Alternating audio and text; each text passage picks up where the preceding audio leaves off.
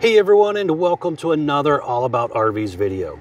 Today we're taking a look at a brand new 2024 Salem Cruise Lite 24VIEW. This is a very unique rear kitchen bunkhouse travel trailer with one slide out. You may have seen some of the other YouTubers out there who've done videos on this. We finally got one in, and I just wanted to kind of go over it in a little better detail and show you what it's really all about. We'll be right back on the inside. All right, we are now up inside the brand new 2024 Cruise Lite 24VIEW travel trailer here.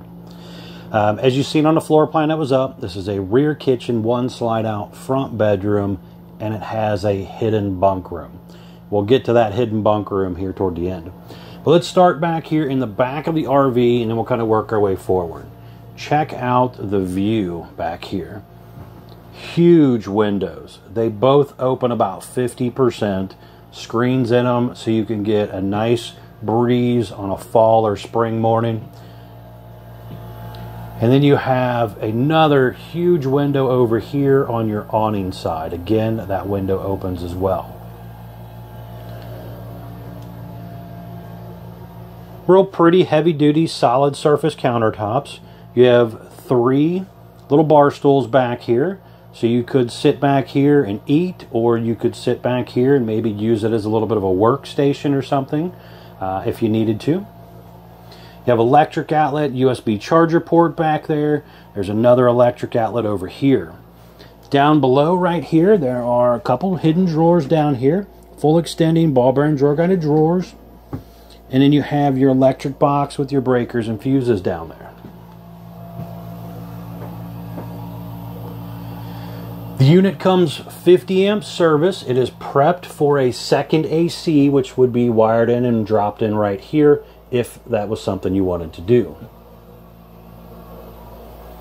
Over here we have decent sized little counter space here, or cabinet space here. You'll also notice they have gone to a magnetic holder on some of their stuff. And up there is an electric outlet and also prepping for that King Wi-Fi Connect. Another electric outlet down there. We're going to have storage back in here. You can see your heat duct coming out of the cabinet down there instead of in the floor. They're using the Magic Chef oven, so you have a propane oven with the glass front and a light built in. It does have the light up knobs. 3-burner stovetop with a flip up and down glass lid that kind of acts as a backsplash. You have the window behind the stove area here as well, and that also opens. Furrion hood range, light and fan built in, and Furrion microwave as well. The unit is equipped with a 200-watt solar panel on the roof and a 30-amp charge controller by Go Power. Storage here.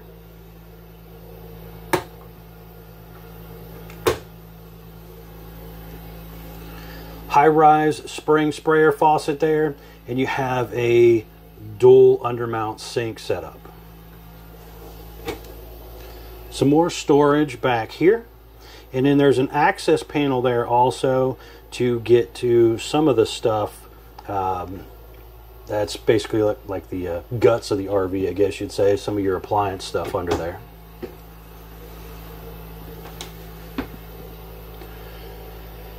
Just kind of looking forward here, that refrigerator is in the slide out. That is a 12-volt Furrion refrigerator.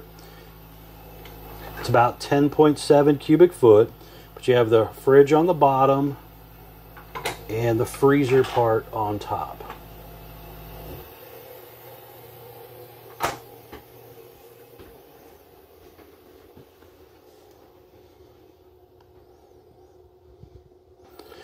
You have an L-shaped sofa.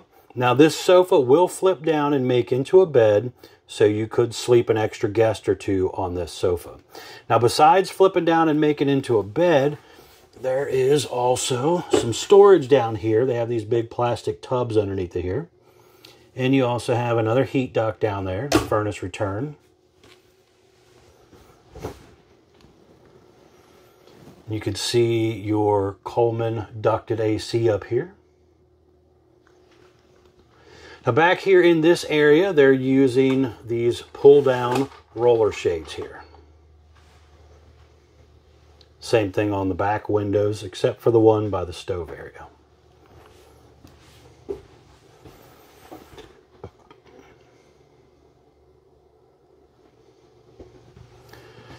Now let's check this area out here. So sitting right in front of your TV area, you have an electric fireplace, which is basically a fancy electric space heater. You have the Furrion soundbar, a little bit of shelf space, and a decent amount of room to mount a TV. I'd say you could probably do close to maybe a 40-inch TV there or so. Have to measure it to make sure. But here's a really unique feature. So there's a door handle right here. Open this door. This is a swing door, so your TV, fireplace, soundbar are all going to swing out, and you have a hidden room built into your slide out. Now, I currently have it sitting in desk mode. Over here, you have an electric outlet, and you have a cable outlet right there with your TV antenna booster. Over here, we're going to have a little bit of storage space.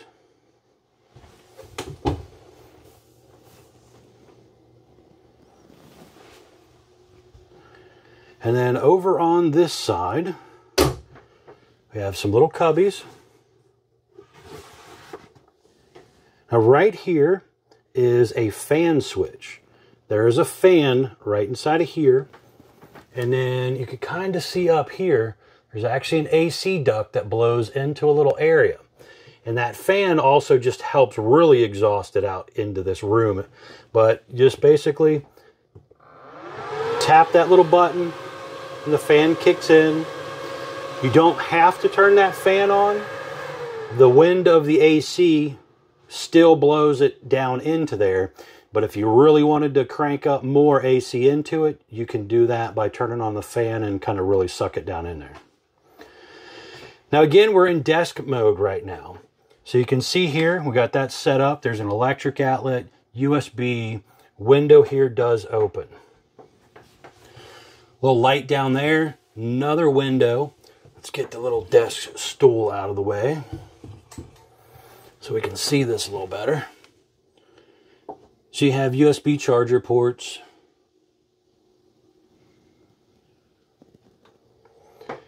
Now this goes back into this area over here as well.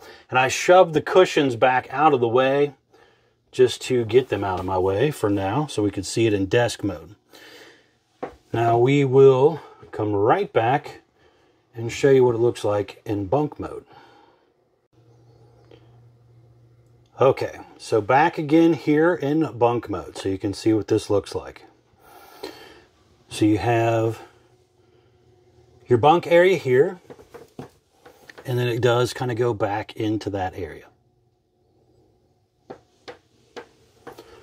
Same thing up top. Basically, the desk top slides out, giving us a little more room for the upper bunk area right there. And then it kind of goes back in here. So basically, the kids are going to kind of put their feet back here if they're tall enough. And then mostly their upper body would be sleeping on the wider part. So, a little different setup there. Really cool, unique setup here. And they have their little door handle here to open it up and get in and out as they need to. So they have their own little private, unique area. Now beside that area is also going to be some more storage. So you have some upper storage and a little bit of lower storage. Digital thermostat for your propane furnace and your main air conditioner. A little bit of decorative shelf space there.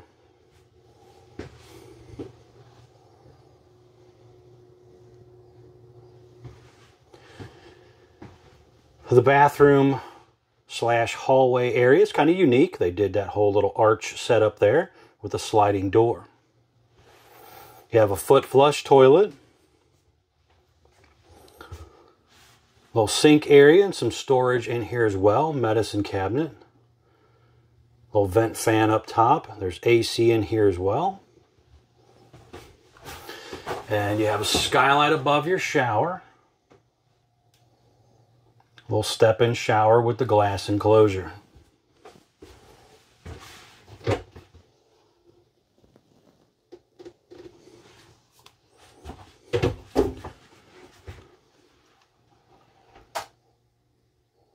A pretty decent amount of room to actually sit down and use the bathroom as well.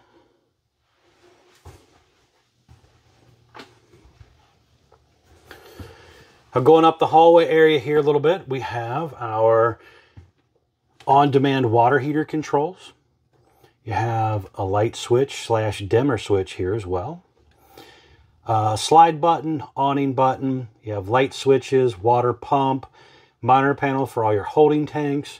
And then you have your 30 amp Go Power solar charge controller right here.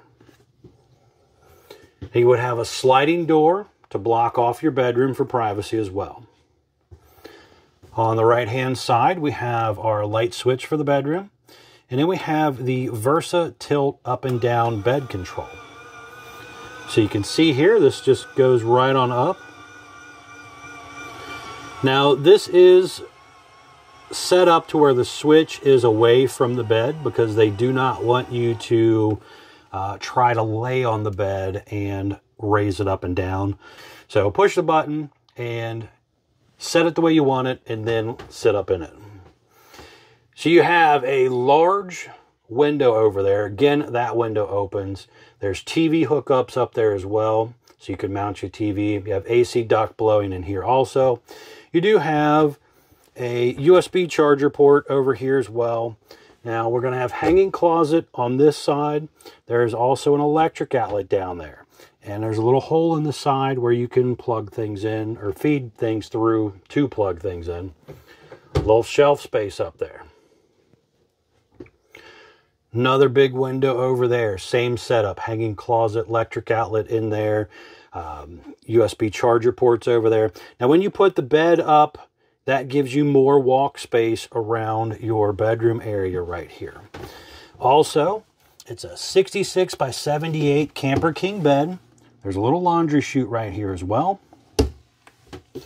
And then down here you have some little cubbies, and you also have a little area underneath of there where you could maybe kick your shoes and stuff if you wanted to. And then you just push the button and the bed drops right on back down. It's pretty simple to do. It's a 12-volt powered motor. Same thing with your slides. They're 12-volt power motors as well. So as long as you got a good battery charged up, you should be good to go. You could see here.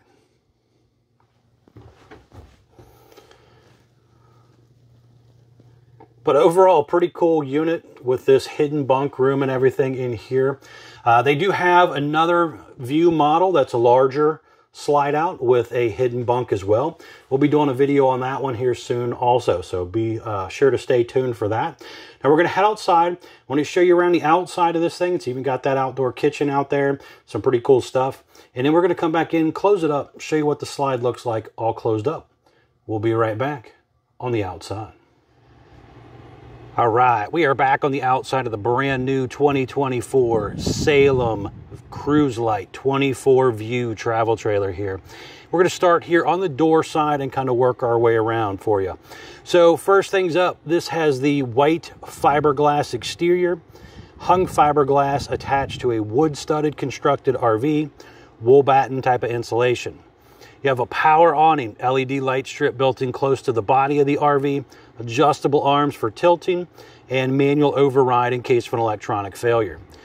Obviously, when we were inside, you could see it had huge windows in the bedroom, the kitchen area, the whole 9 yards.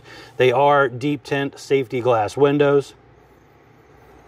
Down below here, you have a large pass-through storage compartment.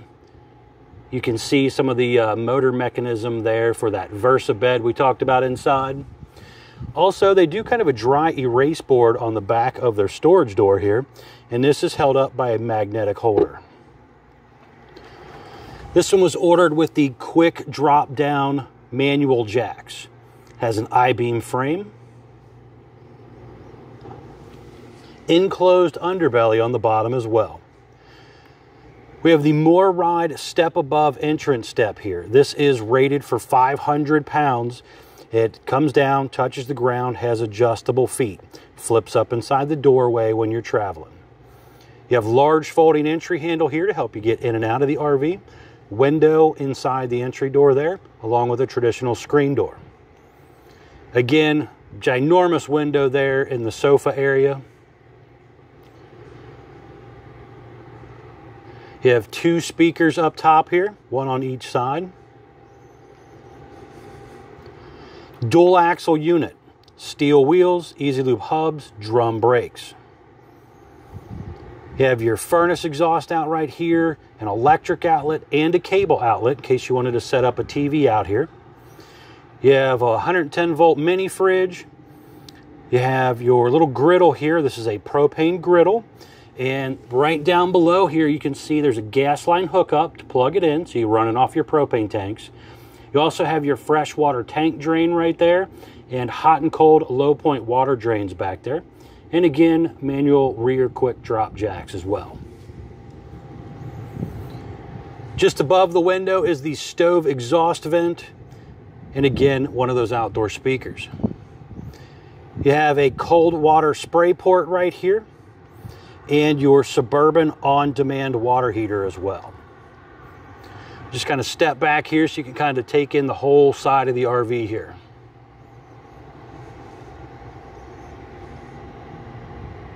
Really nice looking unit on the outside. You have a traditional flat back rear end, spare tire cover and mount on the back. That is technically an option. Most dealers do stock it with that spare tire, but if you're going to take it somewhere and park it by a lake and just leave it and you don't want to spend the money on it, you don't have to technically order it with it.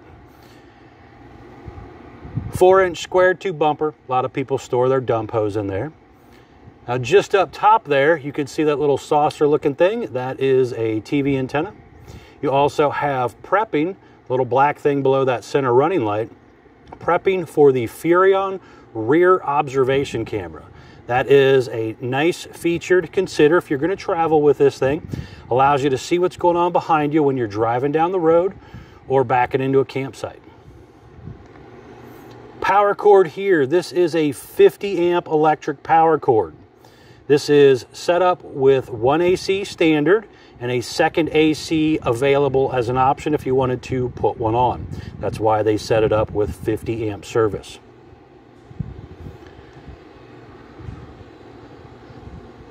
That power cord, by the way, is probably about 35 feet long, roughly.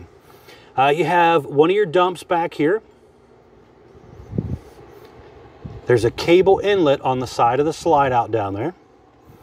The side of the slide out is also prepped for Solaire slide topper. That is an awning cover that goes over top of the room and runs in and out with the room when you open and close it.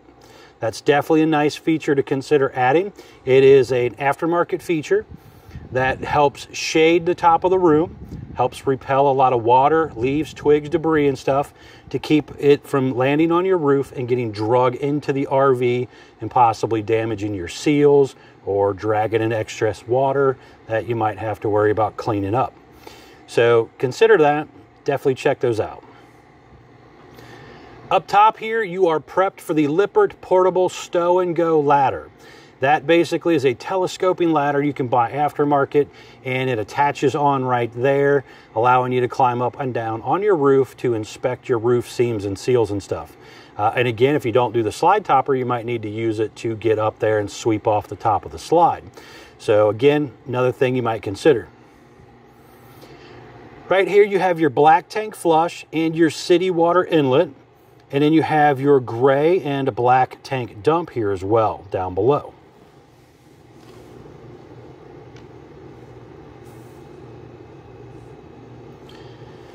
The other side of your baggage compartment area right here, again, magnetic holder. Now right here we have some important informational stickers. We're going to start with this one. This is what they call the dry weight sticker. So this basically tells us the RV weighed 6,350 pounds when it rolled off the factory assembly line, has an exterior length of 29 feet 11 inches. VIN number. Next up we have the tire torque, basically. So you check your lug nuts. Tells us right here, you know, the bolt pattern, the way to tighten it up, 100 foot-pounds of torque. Up again, we have our tire sticker, ST205-75R14 D-range tires with a 65 cold PSI. Very important to keep up with your tire pressure and your tire torque. Gross vehicle weight or data plate for your production date. Yeah, this was built 8/28 of 23, model number 24VIEW X. That X basically tells you it's a fiberglass version and not a metal version. Gross vehicle weight, 7,640 pounds. That's the most you can load the RV up to. Axle weight, hitch weight, everything combined. Do not exceed that number. Step back here so you can kind of see down the whole side here a little better.